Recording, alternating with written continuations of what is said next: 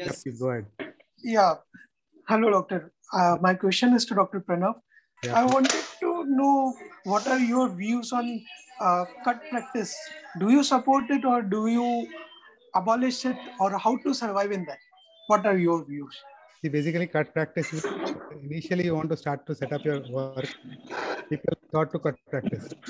It is a necessary evil kind of a thing which has become now.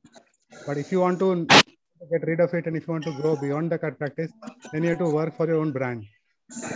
Brand means that whenever the patient thinks of particular disease, the first thing that should come is your name. If you create such a situation, then the cut practice is not required.